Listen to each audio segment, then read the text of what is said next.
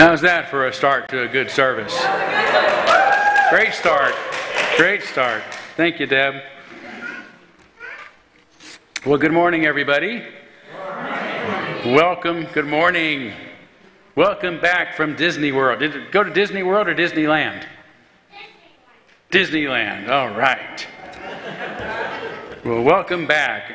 I'm surprised you decided to come back and not live there. A lot of people live in Disneyland, you know.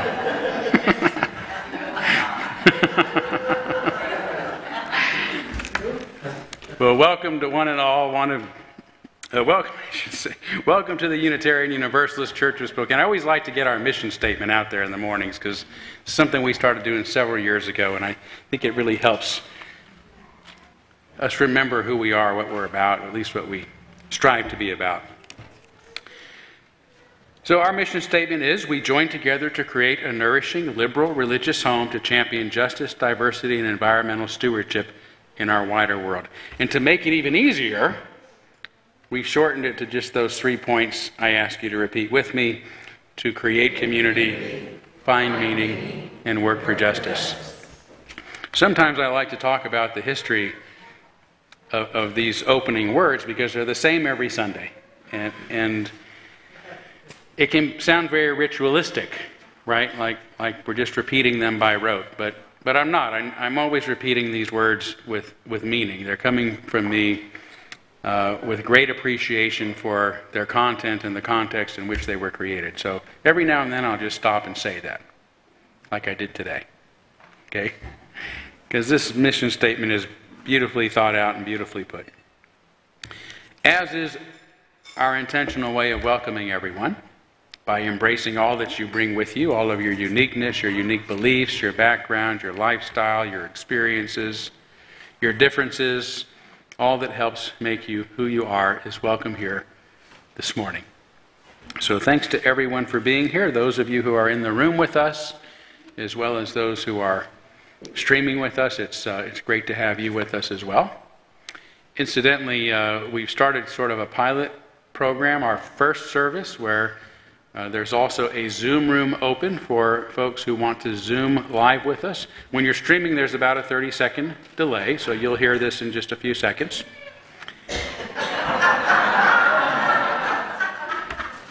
Wait for you to catch up.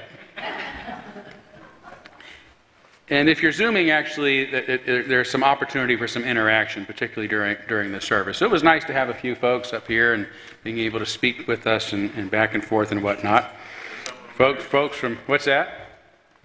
Oh, we've got some folks Zooming with us. Second service, too. Wonderful. Welcome. Good to have you guys. Are there mics open? Are there mics on? No. So would you mind introducing yourselves and telling us where you're from? We're John and Ray Smith from the Unitarian Church of Vancouver. That's British Columbia, not Washington. Wonderful. And I see a familiar face with us as well. I'm Catherine de la Vigne, and I'm from Spokane Valley, and I'm home today, so I thought I would try. Wonderful. Well, I'm glad the room is open. There's no host, so, you know, hopefully you guys will behave and no one has to get kicked out. We'll do our best. Yeah, that's right. Well, thank you for being here. Wonderful to have you. And maybe there'll be an opportunity to hear from you in a little bit in our service as well. So this is something we're exploring, and we really do. One of the holdbacks for the second service is finding a regular host or two who could host that Zoom meeting. But it gives folks an opportunity, as you saw, to be a little bit more interactive with us. So we're trying to make that happen, and then as well as having their own opportunity, and they're still with us, their own opportunity to visit with one another during sort of a social period following the service, and maybe even engage with some of us who want to take out a cell phone or whatever we work out to engage with. So we're kind of trying to bring in as much of our digital community into our lives as possible. So this is a great first step, and I welcome everybody, whether you're here in person or streaming or Zooming with us this morning. So with all of that said, let's take a few seconds, not many, to greet one another here in the room or online this morning. It's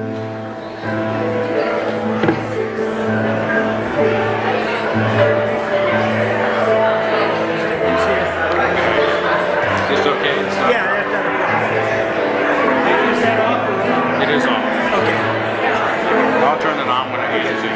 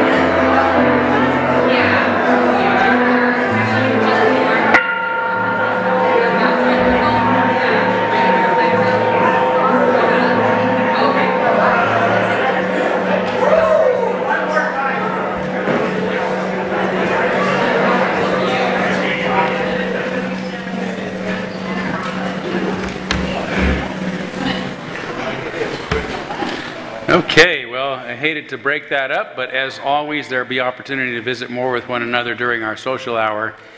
So please do stay around for that. We are going to move forward with our service now by lighting our chalice. The chalice, as you hear me say each Sunday, is a symbol of our faith. It is a symbol of our unity and our solidarity. By the way, you want me to give you a little history on this, too? Because you hear me say this every Sunday, too, right? So when I first came here, we didn't actually have a chalice. This is a beautiful, beautiful chalice that was constructed by a fellow who is no longer with us, but he did several of these for the Unitarian Universalist Association. And we had a group of members who hired him to do this and donate this. And so we did our first service with the chalice. This is what we used for our chalice. It's still here. This was something that was donated to us by Harold Belays. Most of you know Harold, incredible artist and a member of our congregation. So this served kind of as our chalice, but we added this and we had a special service sort of inaugurating it. And I wanted some words that really reflected what the chalice means. So I wrote these words myself. And we've been using them every Sunday ever since. Initially, it didn't have the last line about casting a shadow of doubt where truth has been found. So I added that later because I thought it felt incomplete if we didn't have that part, right? So these words, I think, are well, I shouldn't say they're magnificent because I wrote them, right? But they really capture, for me, what we're supposed to be about.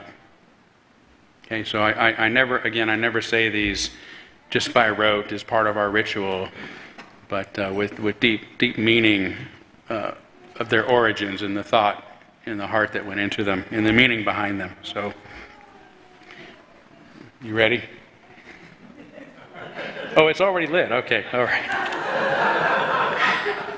We have now lit our chalice, the symbol of our unity and our solidarity, of our openness and our inclusion, of our community and our individual uniqueness. May this flame be our offering of warmth to those who are cold and alone, and a light to those in darkness. May it be a flame that ignites justice in our world and a beacon of hope to those in need. And may it reflect at least a spark of truth wherever truth is lost, period, is where it was. Then we add an and, cast a healthy shadow of doubt wherever it's been found. It's perhaps my favorite line.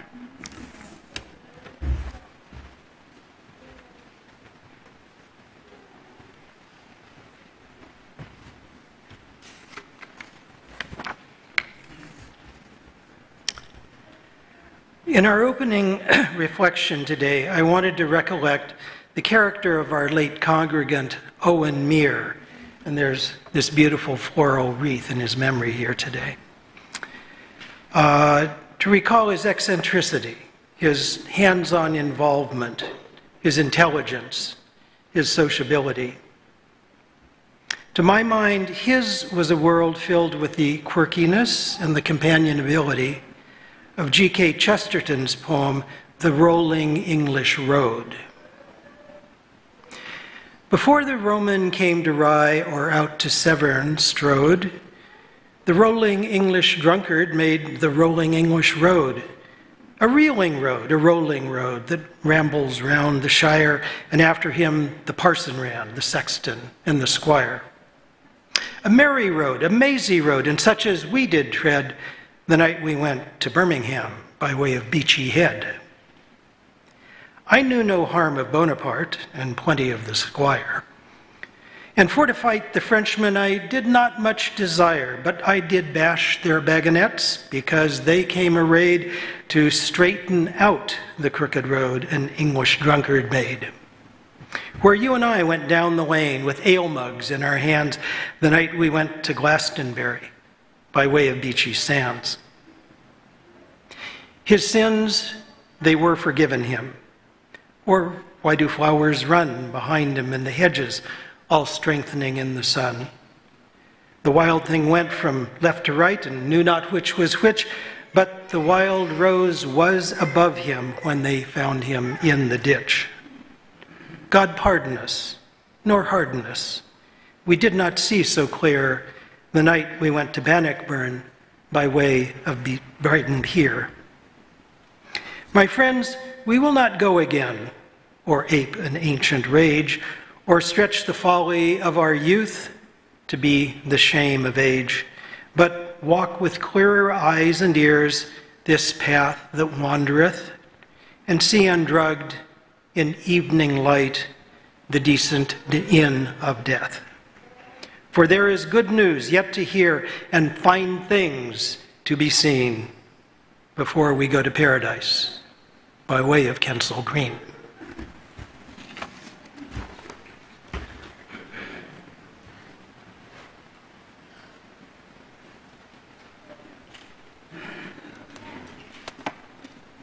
I could hear about Owen in that. I really could. Thank you, Dave. It was wonderful.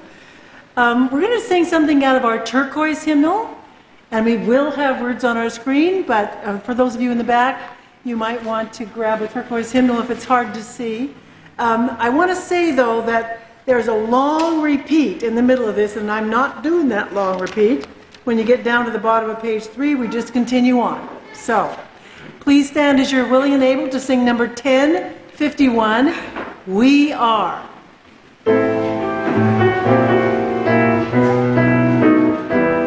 For each child that's born, a morning star rises and sings to the universe who we are.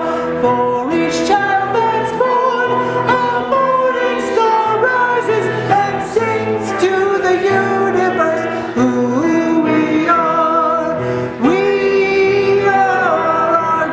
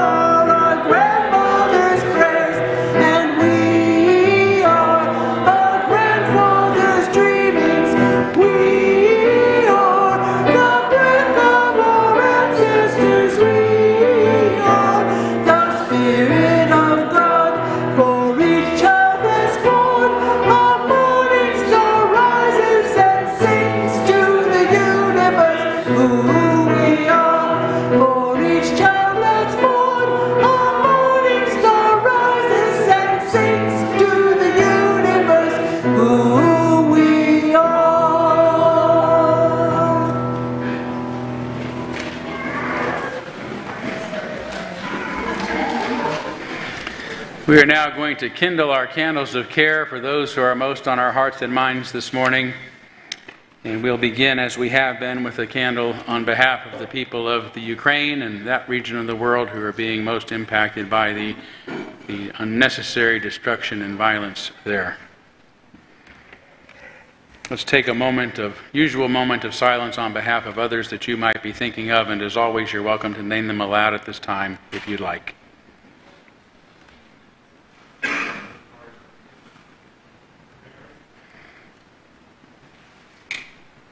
David.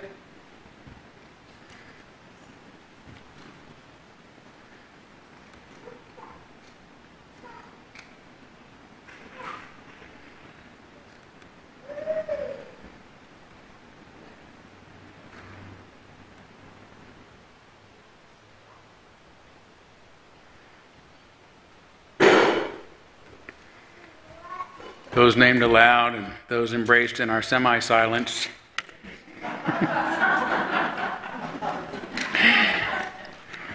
And all those who are suffering in our world and celebrating in our world, we hold in our community with compassion. And we now gratefully give and receive this morning's offering, which helps sustain this community and our mission to the larger world.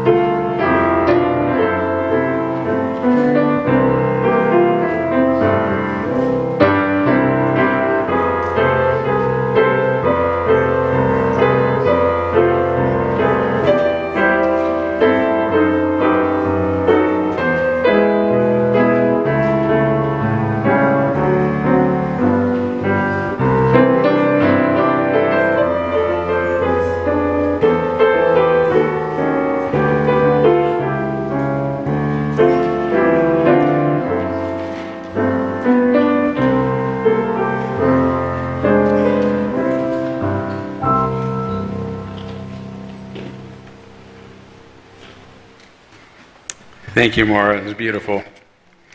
It's now time for our story for all ages. So if anyone wants to come forward for the story for all ages. All right. I'm so glad. You can run up, you can walk up, you can skate up like Max is skating on his shoes with wheels on them. I mean, that's brilliant. Here we go. Come on up. We promise. Okay, and by special request, I brought a special friend with me today.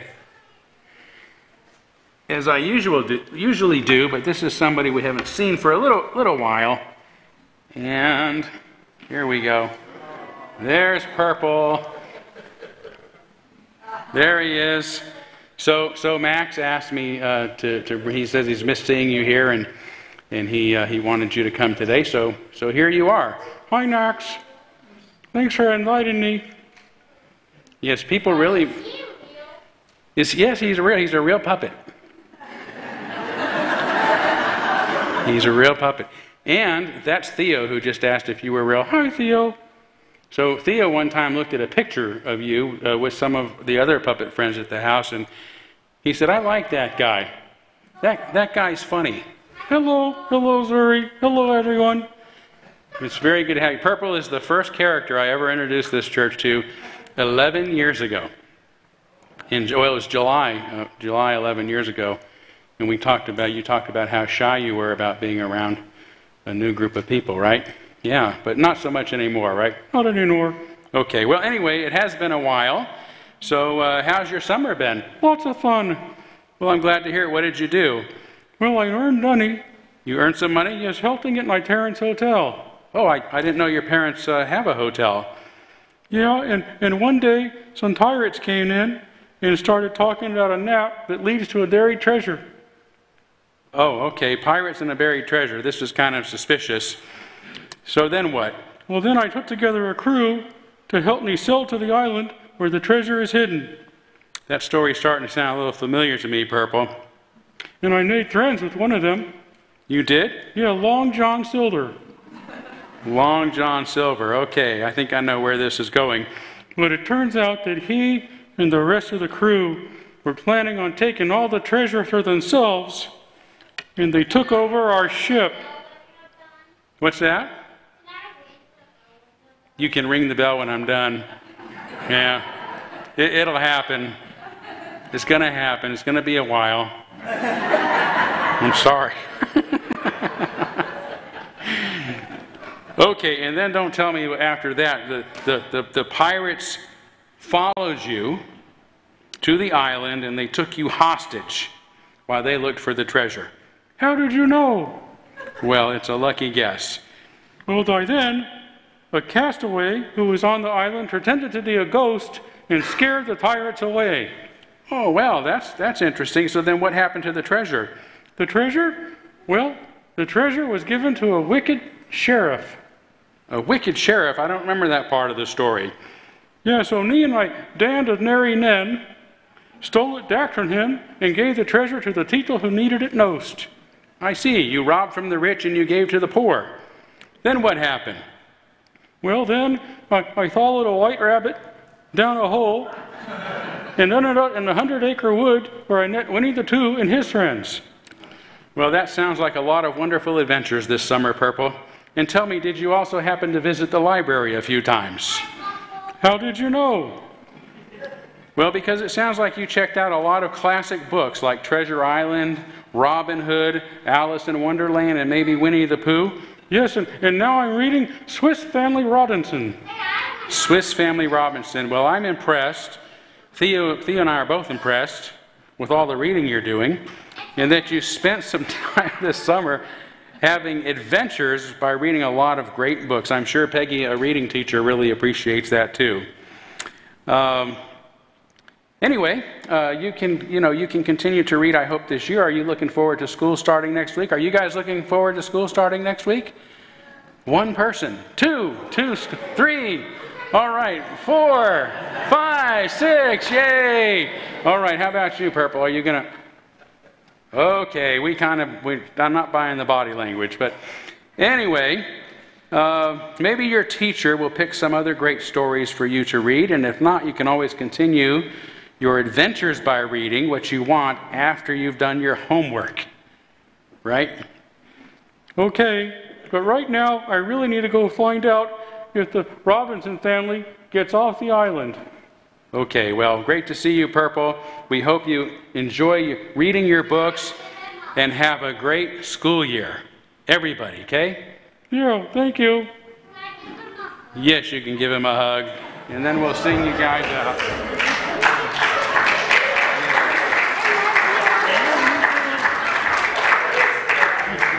Okay, you want to give him a hug? Sure, you can give him a hug. Purple loves hugs.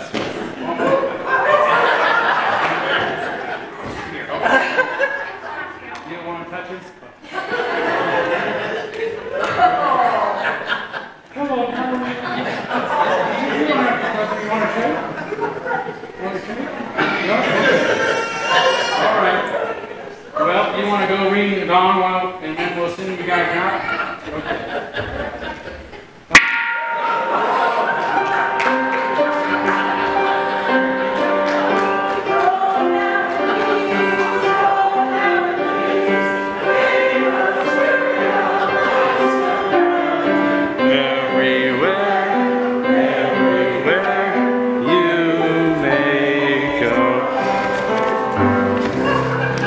So, you know that is actually a common response to puppets.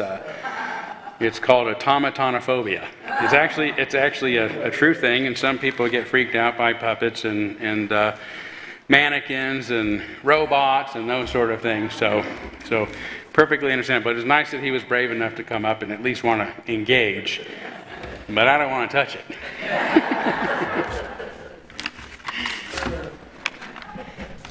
All right, I think you're up.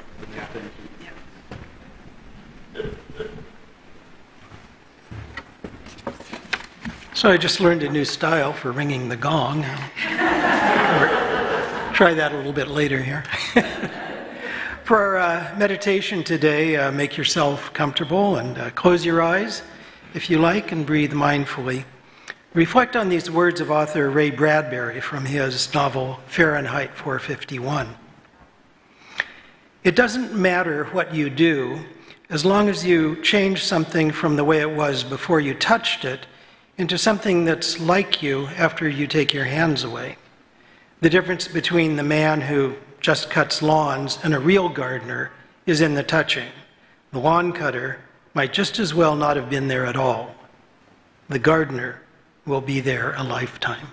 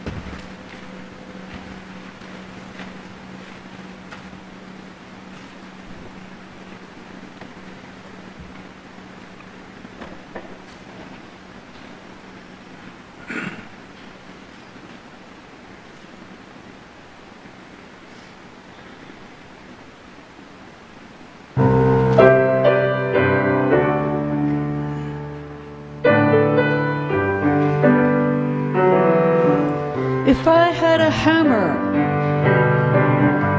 I'd ring it I'd hammer in the morning, I'd hammer in the evening, all over this land.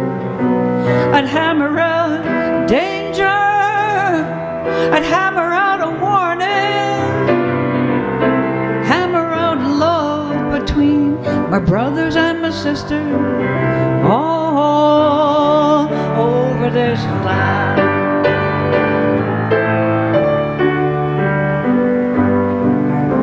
If I had a bell, I'd ring it in the morning, I'd ring it in the evening, all over this land. I'd ring out a danger,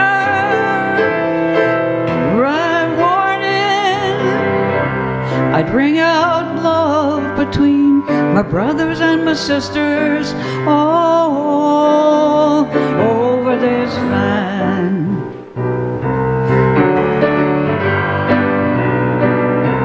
If I had a song, I'd sing it in the morning, I'd sing it in the evening, all over this land. Sing out a danger,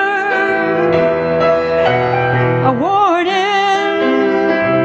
I'd sing out love between my brothers and my sisters, all over this land.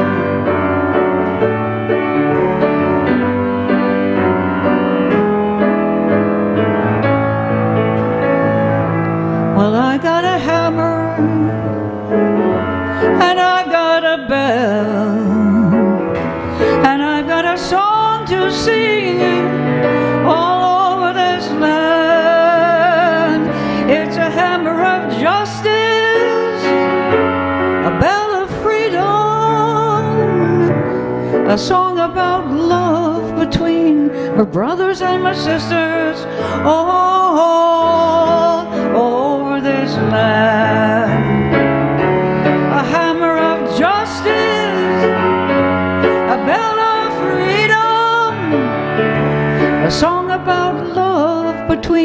my brothers and my sisters all over this land, over this land, over this land.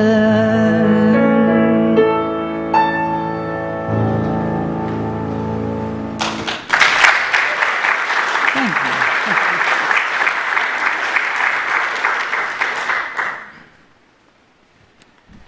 Thank you so much, Pam.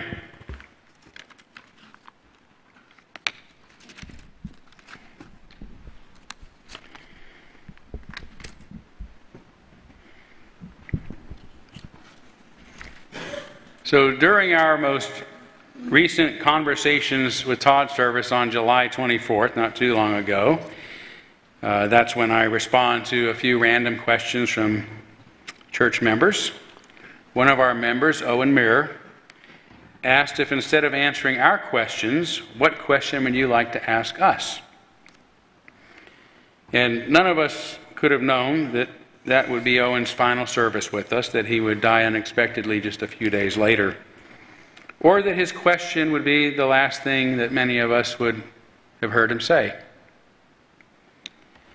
And what a great question it was to leave us with. Like his spirit, his final question lingers with us still. And I consider it the most brilliant bequest that he could have left us with. You may recall I had to pause a bit to consider that question, after which I finally asked, "Why are you here?" And my question got a few chuckles, which I suspect was because after all the difficulties we've experienced during these past few years, some may have understood me to have been asking, "Why are you still here?"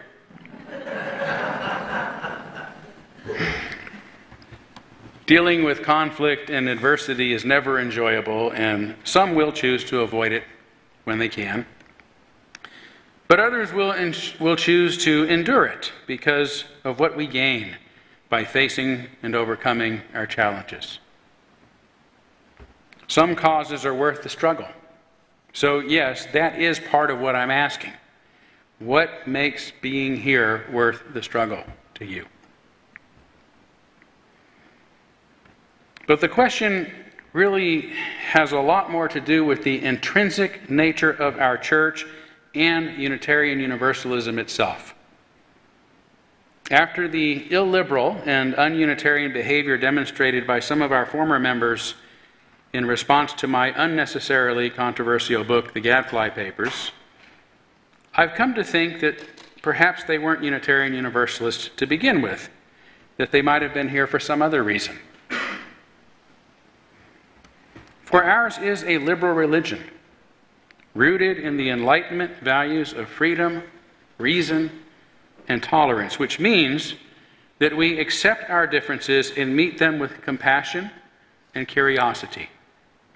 It means we cherish a free pulpit, and it certainly means that we don't condemn authors or ban books. And this is what our church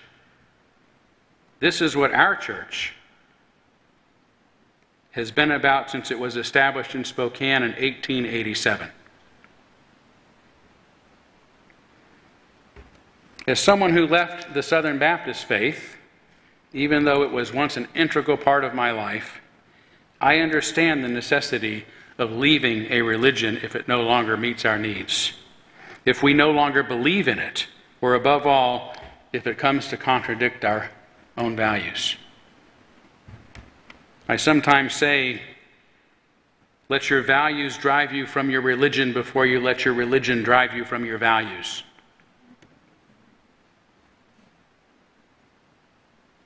These past few years have been at least as hard on me as anyone else. The brood of vipers who have taken over the Unitarian Universalist Association and apparently hundreds of its illiberal ministers do not reflect my liberal values. And as recently as this summer, I had to endure being in a congregational meeting in which I was openly called a dictator and compared to Donald Trump. And there were a couple of attempts to change our bylaws so that I'd no longer have the authority to do my job. That's tough stuff. But hardest of all for me are those who think being pastoral means remaining in abusive relationships, doing nothing, and keeping my mouth shut about it. And that is not my idea of ministry, nor of being a good and healthy person, or in a good and healthy relationship. Why are you here? Why are you still here? These are questions I've been asking myself a lot. And I'm going to spend just a few minutes responding to them before opening the floor up to some of you, because I want to leave time to hear a bit of your answers. As for me, I'm going to move from the most mundane to the most important reasons for my being here. Firstly, to be quite honest, I need a paycheck. Having recently been canceled, which is easy enough to discover in a routine Google search, I think most potential employers would be reluctant to hire me even if I wanted to find another kind of work. And having been excommunicated from the Professional Order of UU Ministers, my career in ministry will end whenever I do leave this congregation. Another reason I'm still here is that I don't like bullies. I lived with an abusive bully the first 18 years of my life, and I have since learned not to let them push me or others around. Like Rocky Balboa, I may get the hell beat out of me, but my intention is to remain standing at the end of the bout. So here I stand. Here I continue speaking. Like Elizabeth Warren, I persist. Moving up the ladder, I'm also here because I'm still a Unitarian. Meaning the values I got in trouble for defending, that's what that's all about. The values I got in trouble for defending in 2019 are still my values. In doing so, I started a denomination-wide conflict, and I don't know how it's going to end with a nationwide split or with us somehow reestablishing our liberal principles at the Unitarian Universalist Association, or with failure in the utter demise of liberal religion in America. So I'm here because preserving our liberal religion is worth the struggle. Finally, the top reason I'm still here is because of you. You have stood by me in difficult times, come to my rescue. You came to my rescue. You've endured loss and continue to demonstrate your commitment to our liberal values through it all. I'm here because most of you also share and demonstrate those values that make ours a liberal religion. You have proven to those who mistook our church as merely a left-leaning social club, or as a place where everything and anything goes and must be accepted, or as a place with no meaningful history and no tradition and no core values, that we are a Unitarian church and continue to stand as such, just as we have done for 133 years. I thank you for that. I would not still be here were it not for you. And I remain here for you, because I worry what, in this illiberal climate, is going to happen to this historic congregation should I leave. And this does not mean that I will always be here. All good things must end. And I don't know what the near future or the far future holds for me, but for now, these are the reasons I'm here. Why are you here? So we're going to take a few minutes in our service to let some of you respond to that question. And here's a microphone. Tom, do you want to handle the microphone? Do you mind? That'd be great. We'll give Tom the first word since he's volunteering to, if you so choose. And then we have some friends online, and if you are interested in saying a word or two, just if you can raise your hand, if you know how to do that virtually. If not, wave. And if you guys see a hand up there and I don't notice it, would you point it out to me?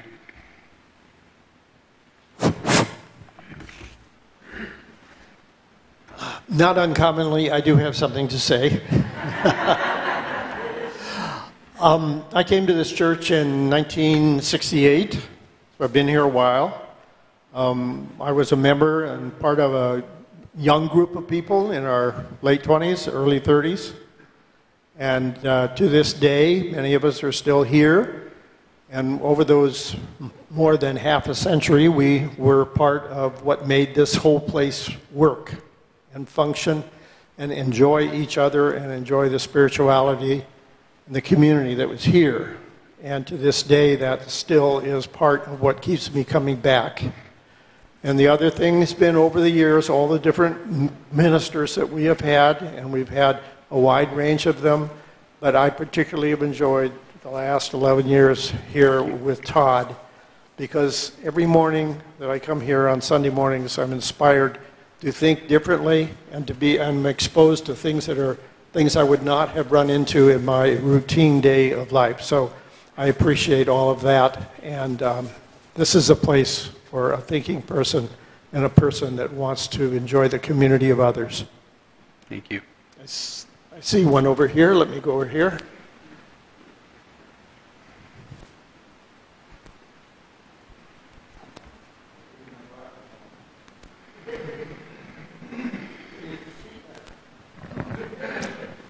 We're on. So Gordon Larson, Gene and I have been members of this church almost 50 years. And it's pretty hard to follow Todd and Tom, trying to formulate what I might want to say. I've been around a lot of different groups and professional associations and other things in my lifetime.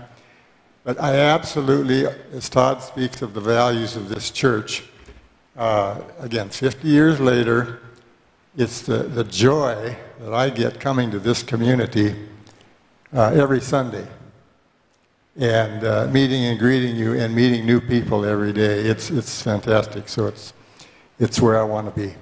Thanks. Thank you.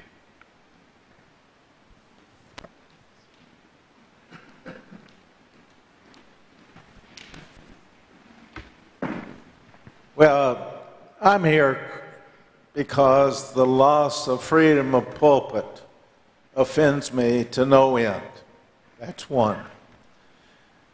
The other is, I was here for my wife the last year she was alive. And he came over at the drop of a pen to help her through difficult times at the end. I've never known any minister, anybody, who could be so caring. And then, of course, he put my damn life on video or something. So how could I not want to be around this guy? Okay. Thank you, Don.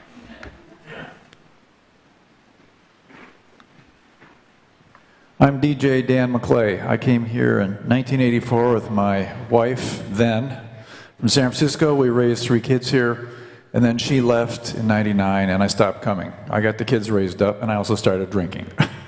So I got 12 years sober now, and I was sick for 3 years. I stopped doing everything because I couldn't think or talk. A year and a half ago, I got out of my chair and figured out I had to change my diet. It was poisoning me. I'm a vegan now.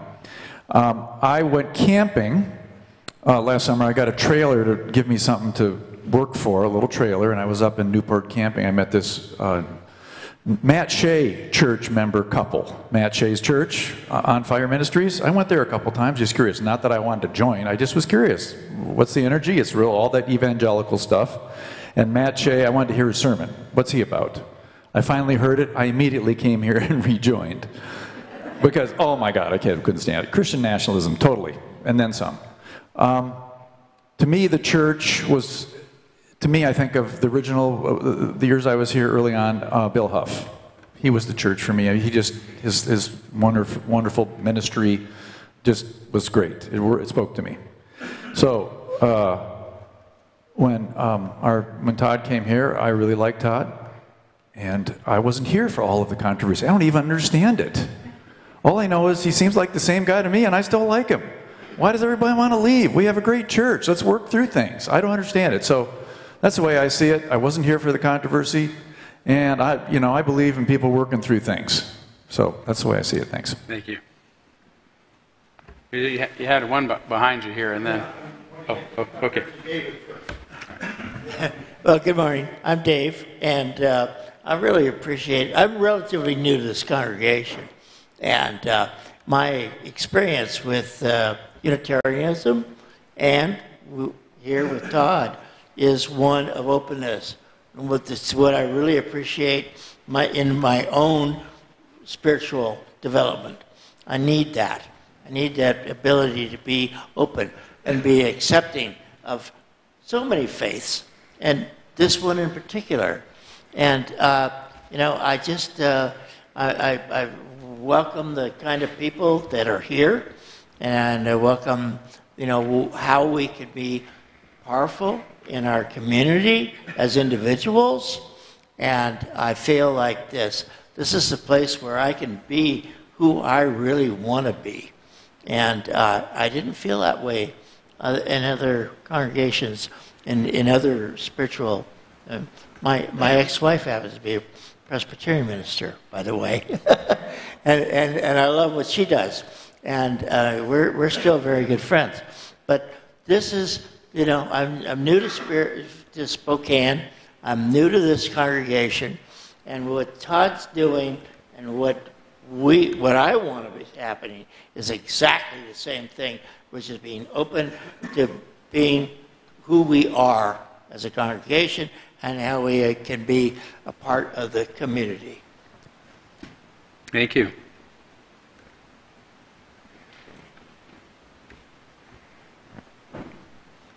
Hi, I'm Christine Banker. Real close, okay. Hi, I'm Christine Banker, and I joined officially, I don't know when it was, September or something like that, one of the recent membership, officially becoming a member. I've been a lifelong Unitarian. My parents joined a Unitarian church back when they merged, what was that, 62 or 63, when I was a babe in arms. And so I've never gone to other churches as a member. I've visited, and I've moved around the country and belonged to 4 different Unitarian churches over the years. And so when I moved to Spokane a few years ago, I was looking for a home, if you will, and I came here. I met my friend Melissa. We actually met through a movie group we went to and found out we both were coming here. And I asked her, because I was hearing there was this controversy that had happened before I started coming here, and she lent me the Gadfly Papers, and I read it, and it actually inspired me to become an official member, as opposed to just coming each week. I always think of myself as a Unitarian, no matter which Unitarian church I visit or go to, but it really bothered me the issues of not letting our minister here have his voice, and the idea of suppressing a voice, because to me that is the opposite of what Unitarian Universalism is. And so I said, I'm not just going to come as a visitor. I'm going to join because I want to show the support for Todd, but also for this particular congregation, for continuing through all of that and kind of holding firm and saying we're not going to be, pushed around and have our values changed. And so that's why I became a member. Thank you.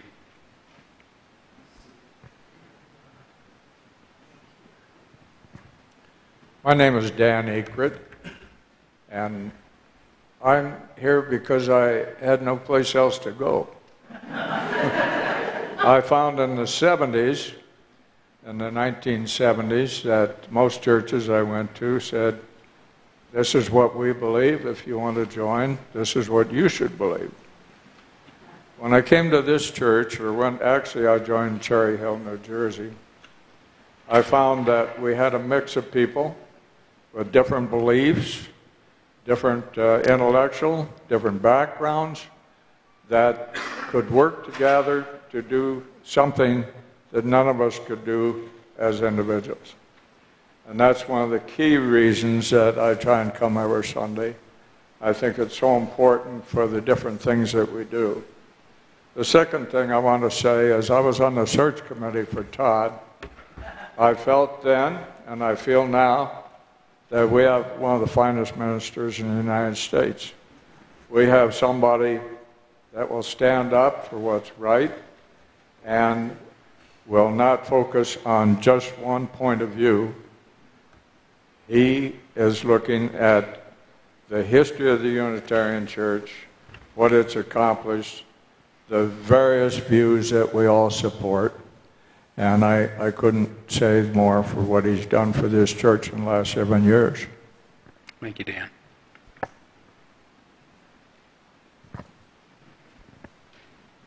My name is Doug Deaton. I'm a newbie, and I just find I've just been coming since the beginning of the year, and I find this an oasis of sanity in a madding world, and I definitely come for the puppetry. Thank you. Yeah, Kelsey. Hi, I'm Kelsey Gray, and we've been a member for about 5 years. And I'm here for the community, and I see that Todd speaks truth and allows truth to be spoken and works for truth, and I think that's very important. Thank you.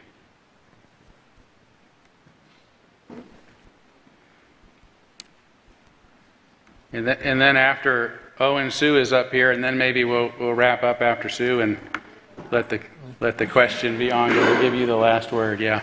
Yeah. Well, I keep finding people are saying the things I'm trying to think about already. That gets a little frustrating, but I go back to Bill Huff as far as getting involved. I can't even remember when I officially joined, but a phrase that keeps popping up is free thinkers. It's the name of a book I have at home. And we have the freedom to think here. We can disagree loudly, but we agree to think and to share those thoughts. I mean, I'm a little frustrated right now. I don't think Bill Huff would cut the mustard with the current administration of the UUA. And, well, I also need somebody to eat my bread and see how it works. Alan's a great bread baker, and he gives me loaves of bread to take home frequently. So thank you, Alan. The last batch was wonderful, by the way. Well, Todd, I'm still here because I want you to do my memorial service. So I hope you'll hang out for a while because I don't plan on that happening anytime soon. No, truly. You do. Your memorial services are wonderful. I appreciate them so much. And so I'm not entirely kidding about that. I became a Unitarian in the 60s because Unitarian values spoke to me.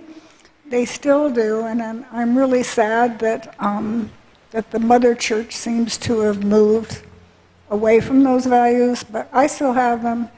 And I feel that the people in this room still have them, and so I'm going to hang out for a while, but not too soon, okay, Todd? Okay. Yeah, great. Wonderful last word. By the way, the reason my memorial services are so good is because I have great material to work with. Yeah. One more? Okay, one more. Oh, yeah. one of the things that I'm thankful for is that you brought Peggy with you. Yes. Absolutely.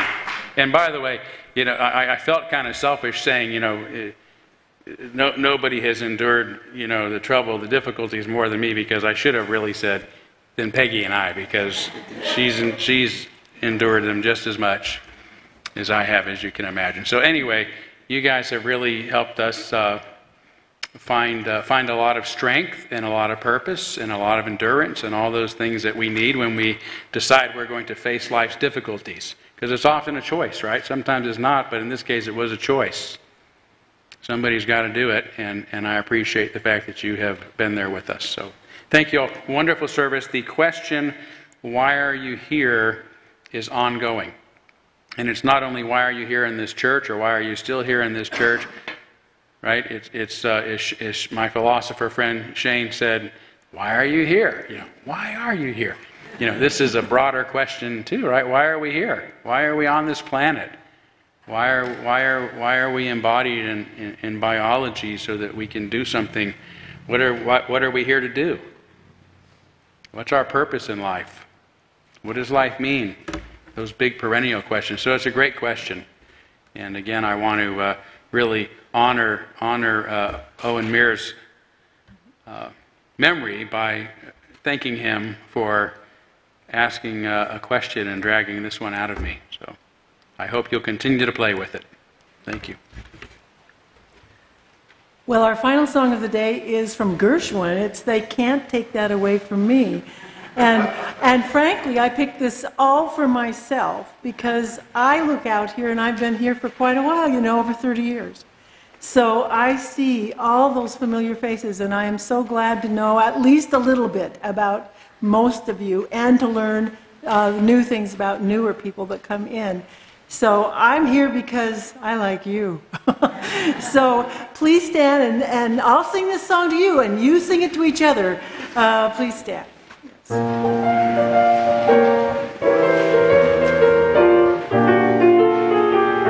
The way you wear your hat, the way you sip your tea, the memory of all that. No, they can't take that away from me. The way your smile just beams, the way you sing off key, the way you haunt my dreams. No, they can't take that away from me. We may never meet again on the bumpy road of life. Still I'll always keep the memory of the way you hold your knife, the way we danced till 3, the way you changed my life. No, they can't take that away from me.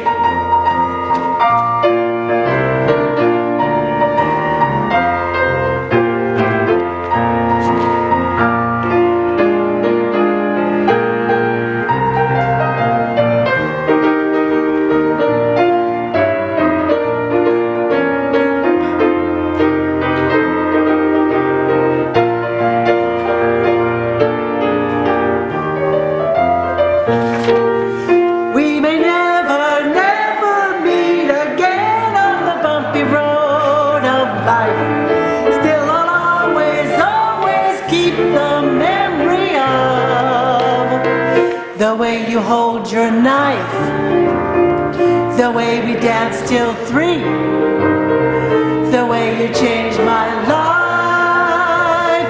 No, they can't take that away from me. No, they can't take that away from me.